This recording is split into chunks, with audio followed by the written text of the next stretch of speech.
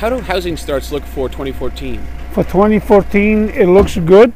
I believe it will be a good demand. And how is the cold weather affecting? Well, the cold weather affecting some of the late delaying starts, and eventually will delay closing. We have to put up with a thaw of the spring, and that will affect labor demand. So there's going to be a late start and a late closing to some of the homes, but you still think there's going to be quite a number of sales? Yes, it will be. Yes, it'll be a good amount of sales around Windsor area.